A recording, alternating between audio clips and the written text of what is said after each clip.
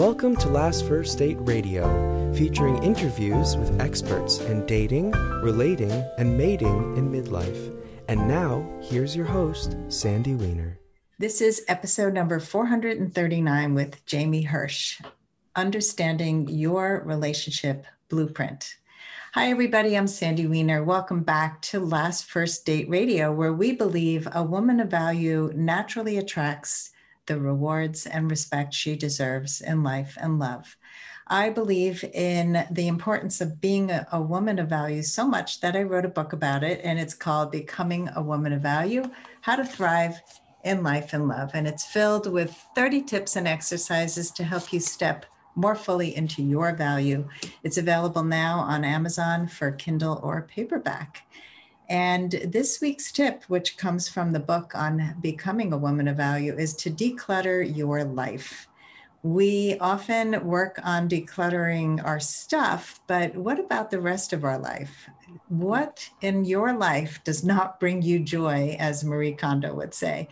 If you have people in your life who are cluttering up your life, if you have tasks that you do that are driving you crazy and just adding clutter, I encourage you this week to look at what is causing you to be all stuffed up and cluttered, and to take at least one baby step towards decluttering, whether it's a friendship that you need to end or something that you're doing for other people that really doesn't bring you joy and doesn't make you happy and drives you crazy.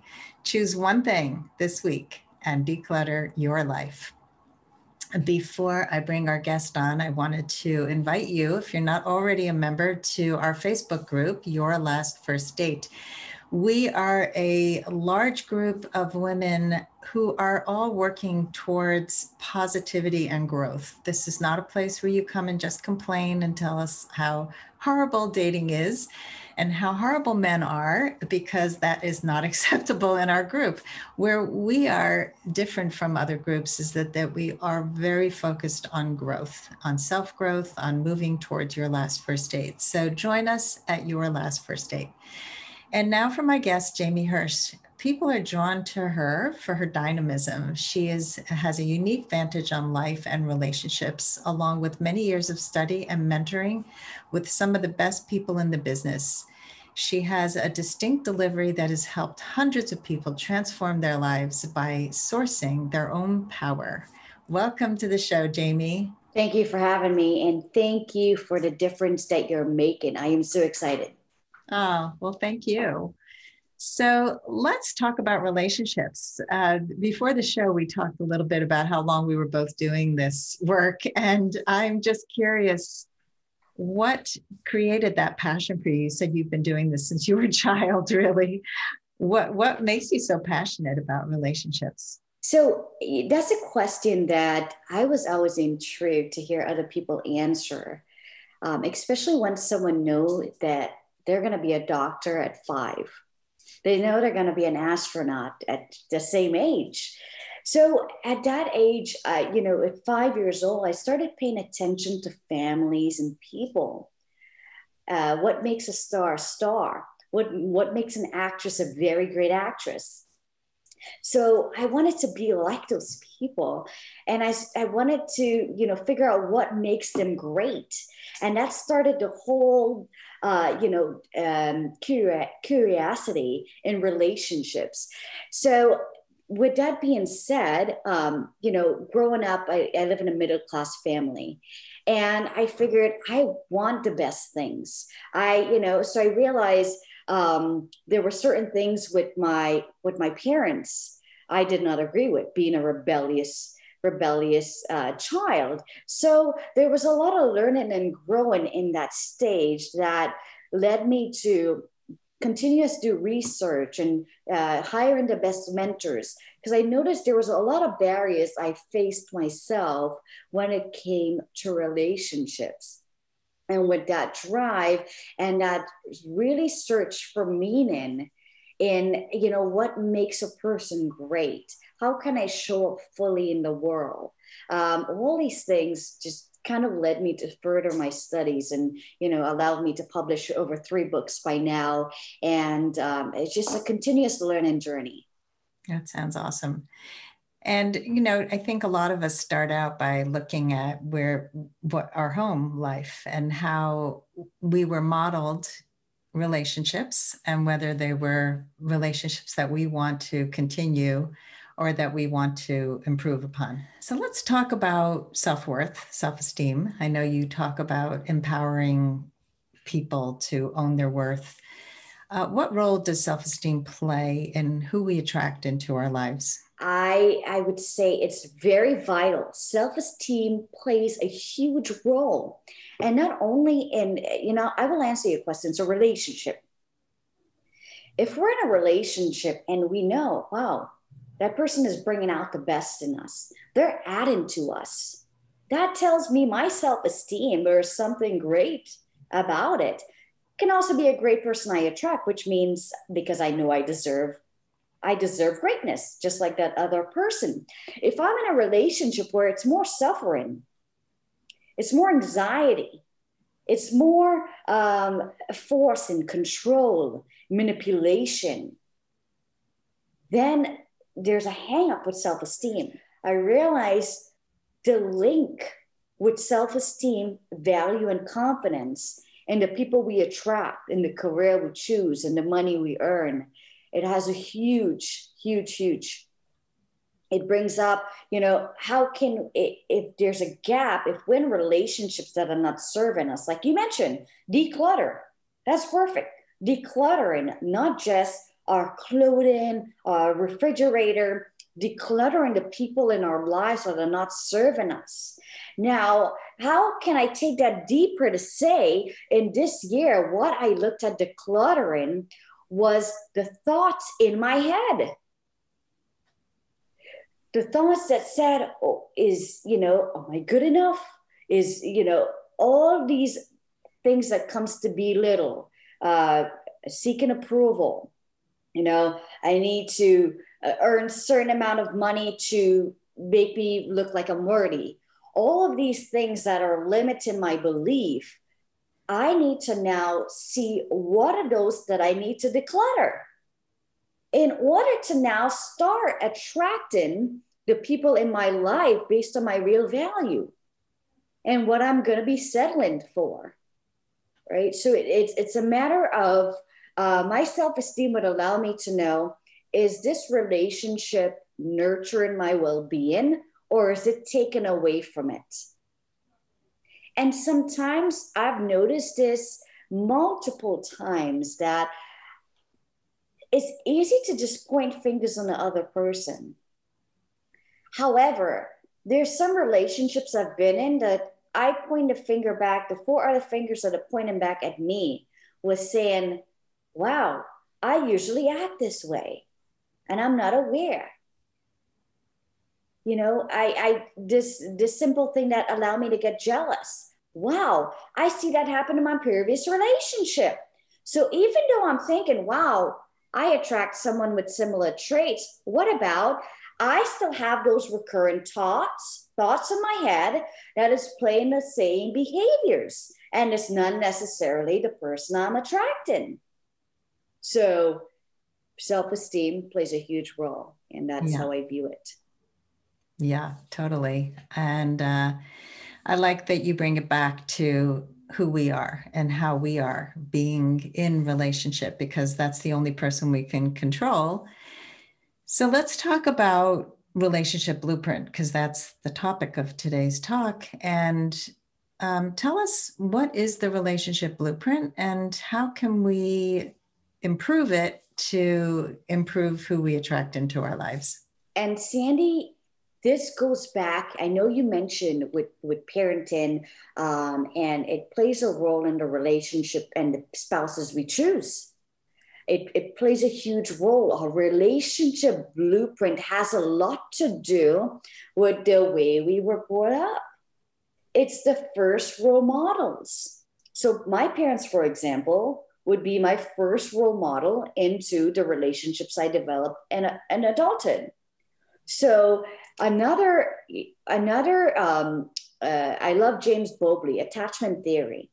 James Bowlby that founded attachment theory is huge, and it goes into that. how do we show up in relationships? After I start studying attachment theory, and it goes very deep, because sometimes we can drift from one to another if we start relationship with others, especially if we've been with someone for years and they were, let's say, avoidant. We may develop some of those traits, right? We're anxious or even secure, right? Someone that is very secure, you can talk to another person, you can, go and achieve your goal, very supportive. That's a very secure person. And those are the same things that I can adapt to, whether it's avoidant, whether it's anxious. So relationship blueprint, first of all, is finding the root of first understanding the caregivers in our lives. And it can also be teachers, and it can also be society, it can also be TV, and it can also be movies. What is our beliefs about relationships? Do we believe that men should work and earn pay all the bills? Treated like a queen, my door should be open. What is my blueprint? So there's a lot of things that goes into relationship blueprint. However, first of all, we need to discover what is our personal beliefs about relationships. And further back, how did our parents or caregivers, how were their relationships? And going back, how were their parents' relationships? Because relationships are historical. It's not just relying on my parents, it's their parents. Another thing that makes me look, what are the women in my life, my aunts and my grandparents, how are their relationships? How is it modeled? Is it a lot of divorce, a lot of single, a lot of happy marriages? What is it? What does it look like? So by discovering that, I get closer to the root. Then there's a few steps we want to take. Now let's find out, what is our attachment theory? How do we usually show up in relationships? By identifying an attachment theory, it allows us now to know that it's okay. If someone's anxious, it's okay, right? And that's what I realized about myself, anxious, right? My parents would leave, and then, at a young age, I would start crying. When are they coming back? So there was a safety issue there. Who do I trust? Right? Trust was a big thing for me. And by identifying my attachment theory, it allows me to know what areas I get to work on. And those areas are just what thoughts that needs to be rewired or gets to be rewired. So what am I telling myself that makes me anxious? First, I get to identify and just keep recreating that until it's rewired, where it's normal now to be okay. Another is love language. What is my love language? I mean, these are little vital things. So I know if I get into a relationship and someone feel claustrophobic, my love language is affection, touch. If I know in a previous relationship, well, without knowing all of these things, I was with a guy that felt claustrophobic in an elevator or when he's too close, and I love being cuddled. So that was a huge hang up for me. Yeah, there's compromise. Am I going to compromise, one of my value or my needs? So I realized how important that was for me. And so knowing what my love language is would allow me now to make sure, when I choose a mate, we discuss these things. And I know for a fact, would this work? Would this not work? What is my attachment theory? Now, if this shows up where it's allowing me to be anxious, now I need to say, hey, Jamie, you're thinking about something that does not serve you. That's the old way of being. What is the new way of being? And it's okay. And I accept it and I forgive myself. So relationship blueprint is first, identifying the beliefs. Identifying the beliefs, that's the root causes. And then now looking into what is our attachment theory? So we know how to work with that. And then our love language. And that's kind of where we get to identify that closer and closer. And of course, there's many more, but those are the, the starting points I like to say where we can start at and then figure it out. Yeah. Yeah, it's important to know all of these things about ourselves so that we can understand how we are in relationship. Most of us are just completely in the dark when it comes to why we do what we do, or how our thoughts are controlling what we do. And so really understanding all this is so crucial to being able to attract in healthier relationships, right? So tell us, like, if you've done all this work, you've identified what's your love language, what's your attachment style, how do you then catch yourself and catch those thoughts, catch the ways that you're sabotaging yourself? I'll give you a great example. And this example is, and it just comes with awareness, really and truly awareness. Now, what is awareness? Awareness is just identifying. So, for example,